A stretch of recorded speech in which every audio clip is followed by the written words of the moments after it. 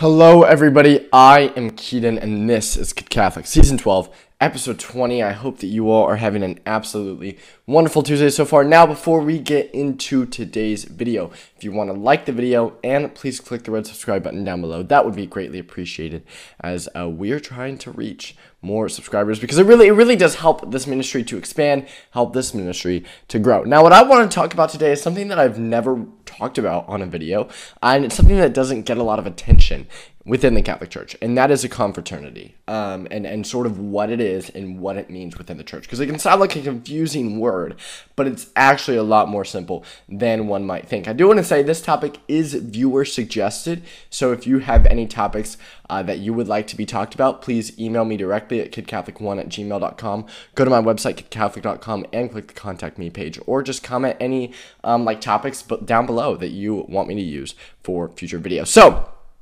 a confraternity, and just the dictionary definition taken outside of the Catholic Church, is defined as a society devoted especially to a religious or charitable cause. Now, when we look at the Catholic Encyclopedia and see how it defines confraternity, it says a confraternity is a voluntary association of the faithful established and guided by competent ecclesiastical authority for the promotion of special works of Christian charity or piety. So what it is it's a group of lay people. Now that is important, a group of lay people who comes together to form somewhat of a society, as what you could say, to work together in prayer and to grow closer to Christ together. Now, this isn't just something the Catholic Church made up randomly recently because they decided to.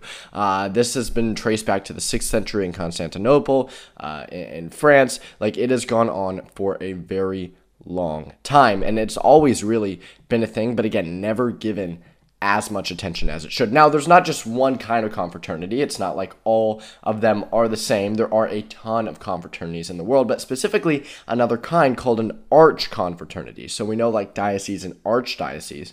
Here, it defines an archconfraternity as a Catholic confraternity empowered to aggregate or affiliate other confraternities of the same nature and to impart to them its indulgences and privileges. So that sort of separation is essential. Now, each confraternity comes with its own sort of set of rules, maybe spiritual benefits, things that you have to follow. There have been confraternities in the past that people have accused lay people of pretending to be priests or of performing sacraments. That's really not that much of an issue anymore. And most confraternities, I would say for the most part, again, don't know every confraternity there is to exist, but are very good, and don't do that. Don't have lay people just trying to be priests, trying to perform sacraments, any of that. Now, as an example of a confraternity, which is actually the confraternity of the person who suggested this to me, I want to look at the confraternity of St. Nicholas. Now, it says the confraternity of St. Nicholas is a public association of the faithful who, through prayer, fasting, and good works, are dedicated to the protection of all children from scandalization, abuse, and trafficking. The members of the confraternity, by fulfilling its obligations, gain many spiritual benefits. Members enjoy the intercession of St. Nicholas, great wonder worker, bishop, and patron of children. We pray that as St. Nicholas defended the divinity of Christ, he too, by our prayers, fasting, and good works, defend all children from harm. So, the confraternity of St. Nicholas has a certain set of obligations that they have to follow, a certain set of rules. Obligations for confraternity members. And this is just an example. There are many confraternities out there, but it's a good idea to see this sort of example to get an idea of how these legitimately work. So there are a list of 5 obligations if you go to the website, and they are to attend Mass or liturgy on December 6th, the Feast of St. Nicholas, and May 9th, the memorial of the translation of his relics, to pray the litany of Akathist of St. Nicholas once a week for the protection of all children, and to offer the daily prayer of the confraternity, to fast from one meal every Wednesday in reparation for sins committed against children insofar as health permits. Another form of abstinence from other pleasures may be substituted. Priestly members of the confraternity are to offer 1 Mass per month for the confraternity if available. These obligations are not binding under pain of sin. Unfulfilled obligations lead only to a loss of spiritual benefits which could have been gained. So it's not necessarily sinful to not follow these specific obligations to a confraternity, and that's important to remember. but it just means the loss of the spiritual benefits. And here are the 4 spiritual benefits listed for the confraternity of St. Nicholas specifically. Fruits of masses dedicated to the confraternity offered by its priestly members, fruits of daily and weekly prayers of all confraternity members, supernatural fruits of the merits, good works, and indulgences of the confraternity, and partial indulgence for members who fulfill the obligations if granted by one's local bishop. So those are some of the spiritual benefits, and again, these confraternities, they come in many different ways, or focus to many different things. Maybe they'll have one specific goal, maybe it'll be more branching out. The confraternity of St. Nicholas specifically dedicated to the protection of children, which is very important in today's world. I'm sure we know this, to protect children above all costs. The thing with confraternities is growing closer to Christ is essential to achieving that ultimate goal of getting to heaven, but we always talk about how we need other people to go on that journey with us, how sometimes we need other people to lift our cross for us, how obviously we have God for help, but we also have our brothers and sisters, our neighbors, to help us achieve that ultimate goal of getting to heaven, just as we should help others achieve that ultimate goal as well. I'm not saying that we have to join a confraternity. I'm not saying that it's sinful not to. I'm not saying that it's wrong not to. It may just not be our thing, in which case, hey, that's perfectly fine. But nevertheless, confraternities are beneficial in that sense of continuing to journey to get to the kingdom of heaven and having these obligations, having these things that we must do to help us grow spiritually closer to Christ. And again, it's not a restrictive sort of thing. In fact, things like this within the Catholic Church in general are more liberating. I made a whole video about this, about how the Catholic Church is liberating several weeks ago, if you wish to go check that out. But regardless, I think that it's important when we're talking about confraternities to clear up any confusion, because it's a lot simpler than people like to make it out to be, and to make it more known, to spread the word on it, because like I said, people don't talk about it a lot, and oftentimes even many Catholics don't really know what a confraternity is and what all it entails. So going into clearing up confusion about that is absolutely essential. I will link the Confraternity of St. Nicholas website in the description down below. If you want to go read more about them, check that out. Or I would also encourage you to check out many other confraternities in general, see what they're about,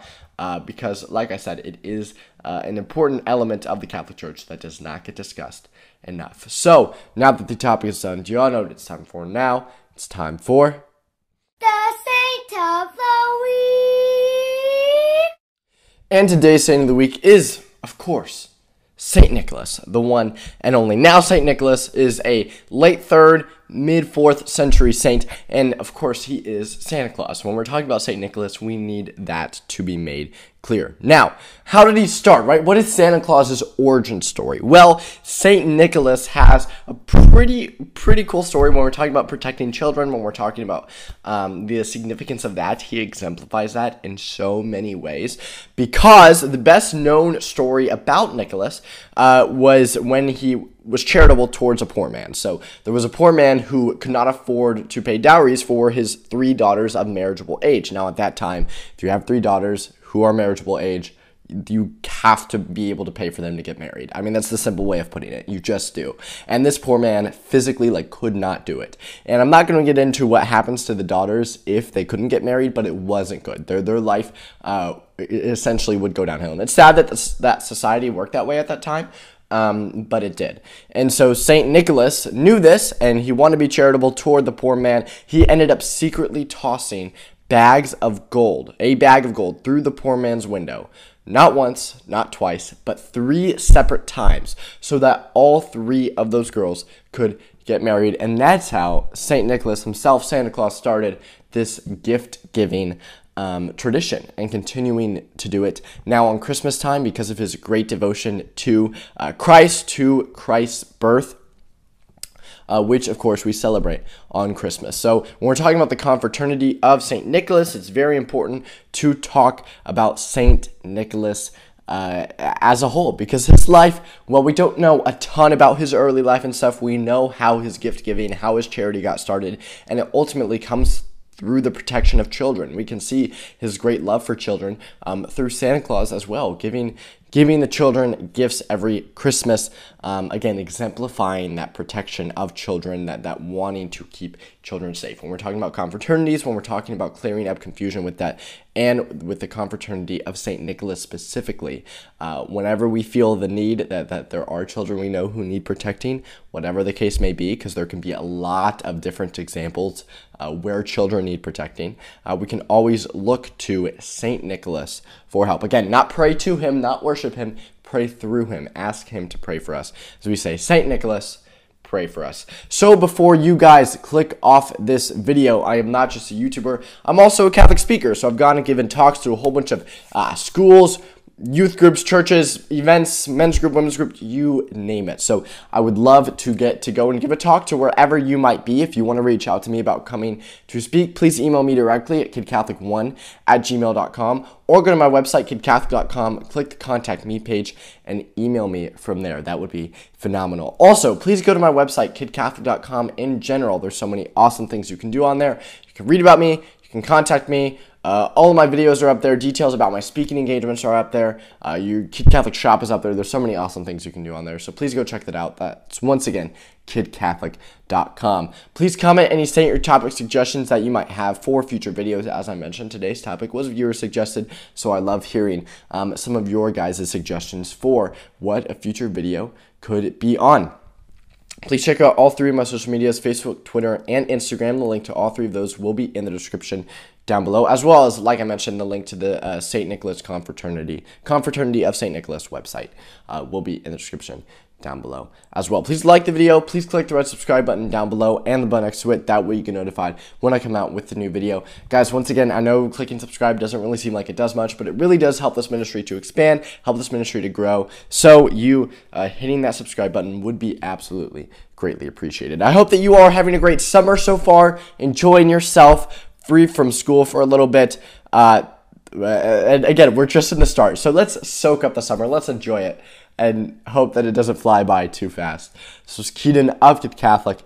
I will see you all next week, and hi, Brielle.